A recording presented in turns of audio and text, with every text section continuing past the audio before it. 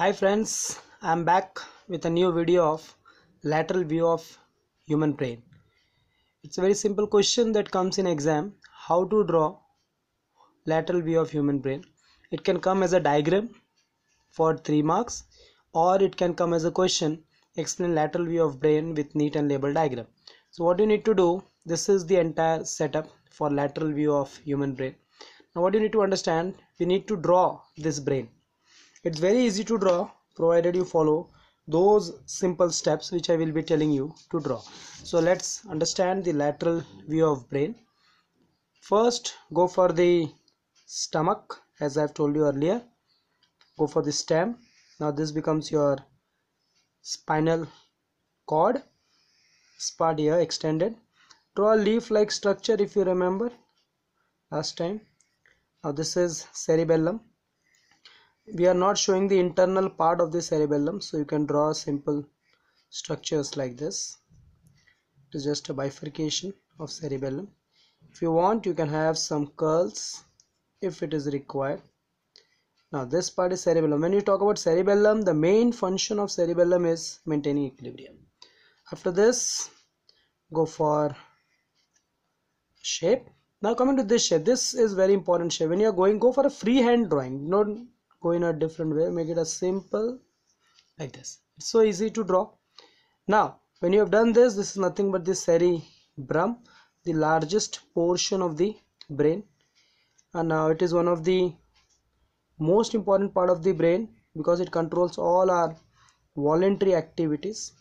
Now when you make this, these are all the folds that you have seen. If you remember, I have told you that brains have number of sulci and gyri. Now as simple as drawing that bird, if you remember, like this, make a flying bird with some folds. If you can put it in a different way, the curls are important. Now these are what sulci and gyri. Number of sulci and gyri will decide whether the person is intelligent or not. The size of the brain will never decide the intelligence. It is the number of folds, number of sulci, number of gyri will decide whether the person is intelligent or not. Now this is lateral view of the brain. Now when we go for the sulcus, what is sulcus? Basically it's the depressions that is going to divide the brain into different parts. Now we draw one from the first part, so let's take it in this way. This becomes the first one. This is second sulcus which is going to come here, and this becomes the third sulcus. Before that, we need to do the labeling of human brain. Now let's try and understand this part. As I told you, it is cerebellum, and cerebellum is responsible for maintaining equilibrium. Equilibrium with respect to walking, with respect to running, with respect to speaking. Even when we speak, there is a coordination between the teeth, the tongue and your jaw, so that is brought about by this cerebellum. This part, what you see, it is called as pons varolii. Now this pons varolii is basically having the reflex center for breathing. The lowermost part is called as medulla oblongata. Now medulla oblongata is the most important part of the brain. Sudden injury to medulla oblongata can lead to death because it controls all the involuntary functions like your digestion, circulation, respiration, sneezing, coughing. All these things are controlled by medulla oblongata. This part which is going to extend is spinal cord. The largest portion that we have made is cerebrum. Now the cerebrum is divided into various lobes. There are different lobes of the cerebrum. So let's put this as the first lobe, called as frontal lobe.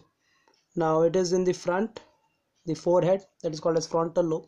The part of the brain which is facing the sun is called as parietal lobe.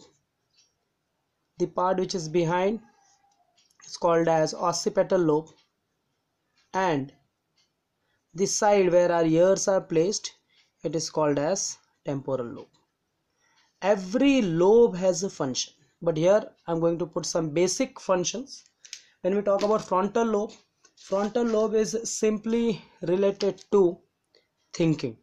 It's a very simple function that I can give you. Parietal lobe is for motor action. whatever action we do while playing cricket, it is related to parietal lobe. Occipital lobe is related to vision. We are able to observe anything, it is because of occipital lobe. The temporal lobe is basically for hearing.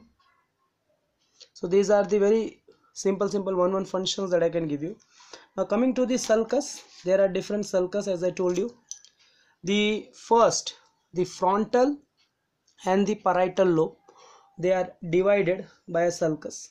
So let's call that sulcus as central sulcus. Between the parietal lobe and the occipital lobe, there is a sulcus.